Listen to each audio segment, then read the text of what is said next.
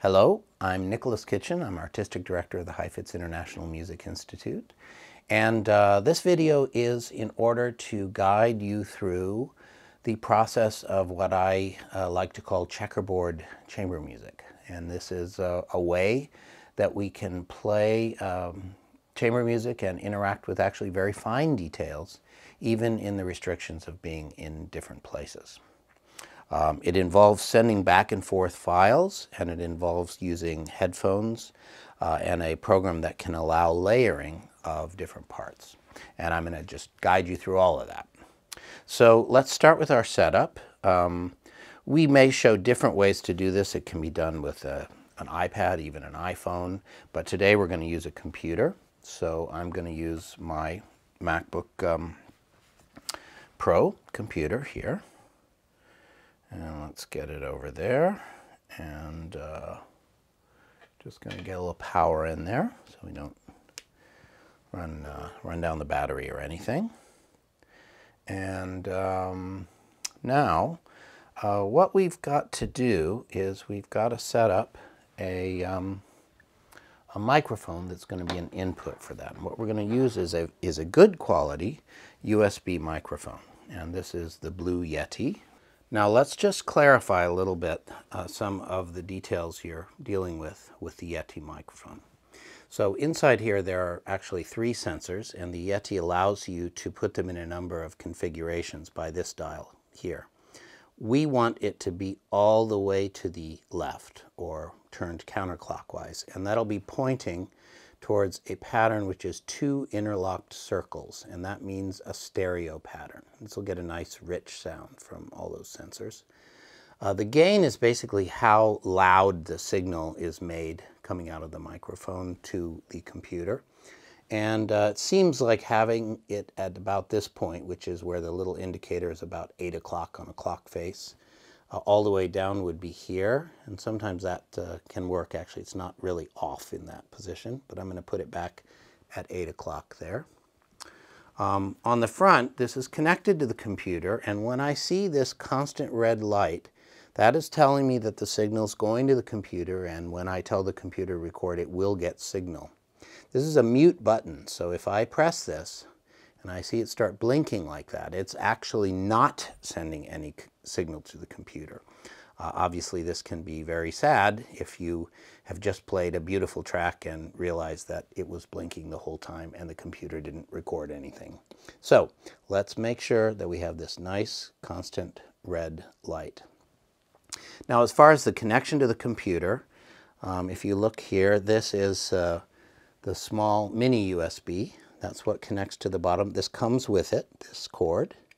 I'm going to just plug that in. I'm going to make it so that it's in a good position. And as far as when we say good position, I'm putting it on this stand that brings it up to about eye level.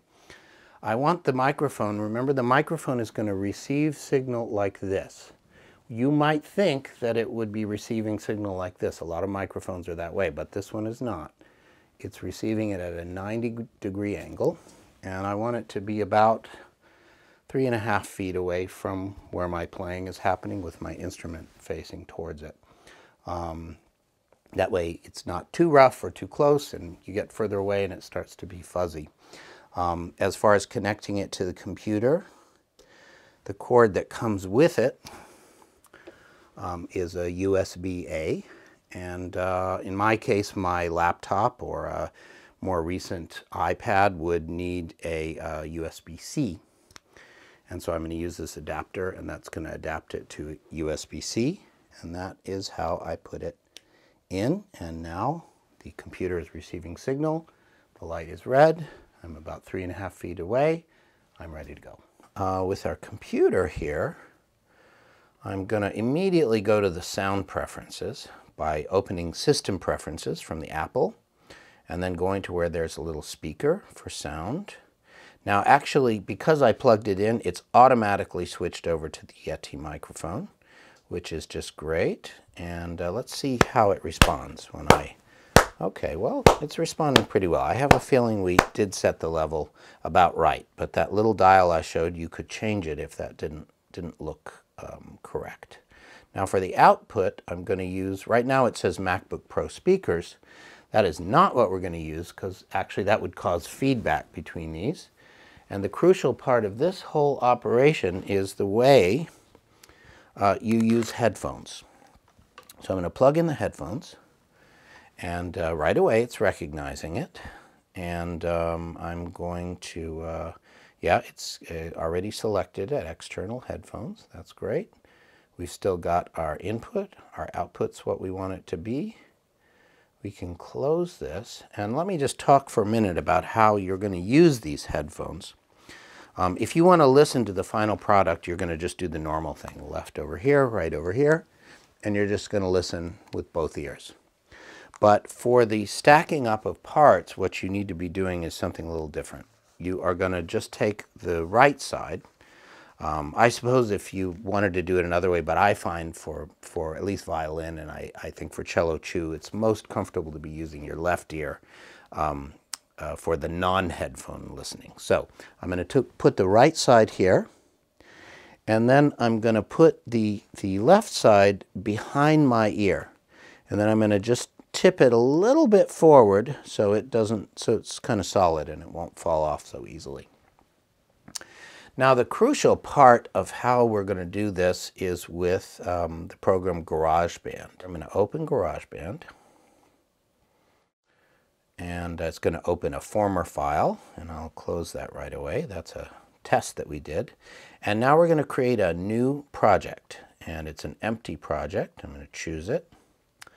And there we are, and it's immediately asking me, how are you going to get the input for this track? So you see it's already got the microphone selected. We're not doing a guitar or a drummer or anything. We're going to go to the microphone. And now it's already selected the one I want, but I'm going to just show you. We could just have a mono input from the left side of the Yeti, or a mono input from the right side of the Yeti, but it'll sound most rich if we let that Yeti, which has the stereo, or right and left, I'm going to let it use both of them. That's why it has the linked ring, and that's why it's going to be a stereo track. We see the Yeti, that's exactly what we want. Now this is the really crucial part. I want to hear my instrument as I play and record, because that's going to allow you to hear a little bit of the sound of what you're playing through the earphone.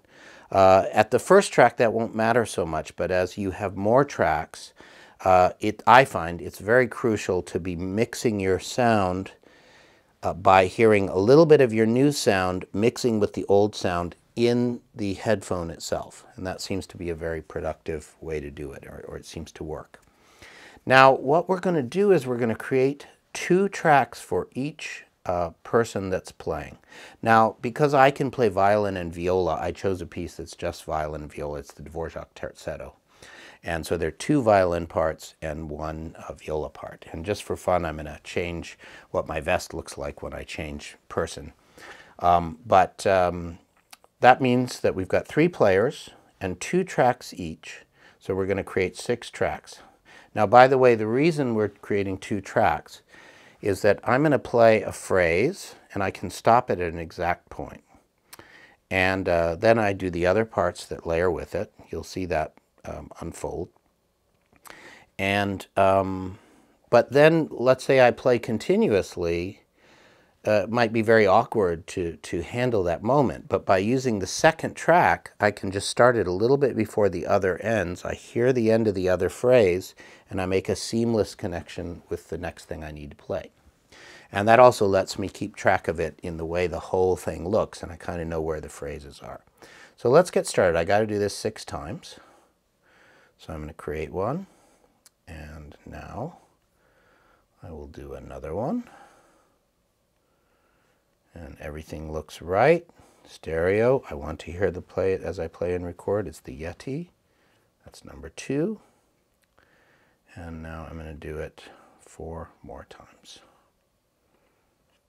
Now, just to not be confusing for the next person that uses this, in this case it'll be me, but in normal cases it'll be another person after you sent them the file, I'm going to name these. And the way I do that is I double click where it says audio 1, and I'm going to say violin 1, A. And then I'm going to go and do that for all the tracks. So this is going to be violin 1B. This one's going to be violin 2A. I'll go back and correct that. I didn't mean to say violins. 2B. Let's go back to correct it. I just do the same thing. I'll just delete that little S. That was a mistake. And now, finally, viola A and viola B.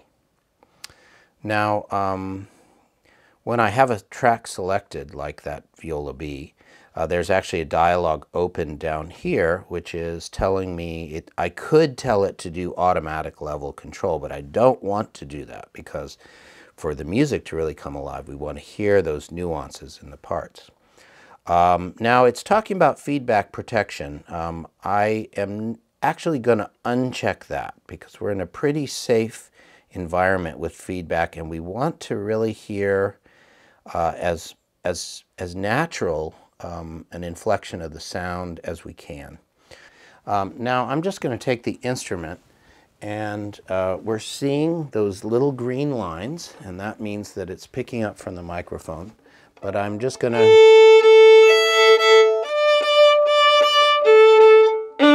And it looks good. You see, it's going to, you know, about 2/3, maybe 3/4 of that little bar that it's filling. And we wouldn't want it to go higher, and we certainly wouldn't want to be seeing yellow or red in a normal environment there, because that would mean it would be peaking and it would start distorting. So we have a pretty good level now. So if you were finding a strange level, what you would want to be doing is changing this recording level down here. Now, I think it's pretty good, so I'm going to leave it where it ended up, and that's it's just a little past halfway along that bar. Okay, I think we're in pretty good shape here. Now, when the other thing we need to do is that Garageband is designed for people when they want to coordinate with a click track or so with a metronome. So I'm going to have to actually turn off that metronome. And the 1, 2, 3, 4 actually gives you a preparatory set of beats so you could start on time. Not that that's a terrible thing, but we don't need that in this case. Now you notice that the display here is based on a bar number and a beat number and a tempo. Well, that's not really how we're doing it. So I'm going to use this little arrow here and I'm going to change it to time. And now it's just recording time in the piece. Now I may as well have the whole window here, so I'm going to get rid of that dialog and I'm going to get rid of this dialog. And now we have a nice big area to work with. Now, with your colleagues, what you're going to need to do, you can either have a conference that goes on and on as you work through this, or what I'd really suggest is that you have conferences that you have a pretty long conference at the beginning, so you plan it out. And then as you carry it out, it actually can spread out over a lot of time. And while you're not recording, frankly, you can practice or you can do something else. But I would actually plan to give the other person plenty of time to do their tracks. That way they can actually do them many times if they want to and try to make them better and better. You do need to agree on an A. So right now I'm going to tune the instruments to 441.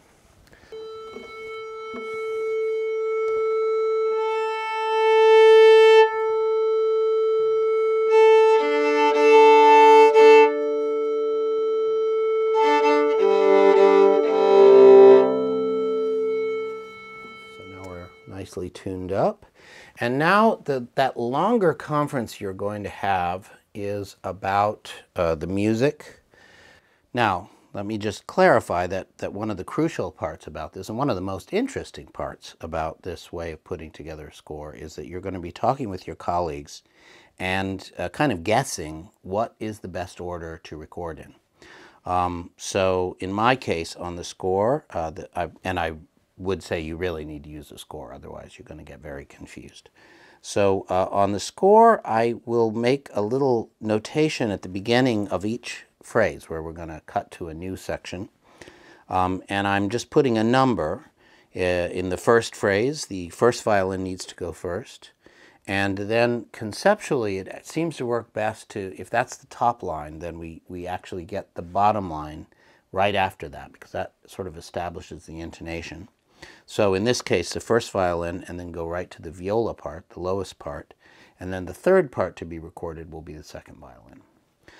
It happens that in the second phrase, it's not that order. The second violin is actually carrying the melody, so it's better to record the second violin first, then the viola, then the first violin. Third phrase goes back to first violin, then viola, then second violin.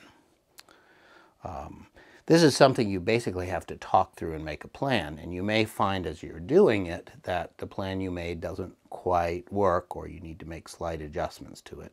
But what's nice is actually in the process you're really evaluating a lot of things about the score, even in just making these original decisions. So let's get started with violin 1. I think everything is here. We've got levels that are working. We're monitoring our sound. That's that little thing that looks like a dot with making sound, with speaker waves coming out of it.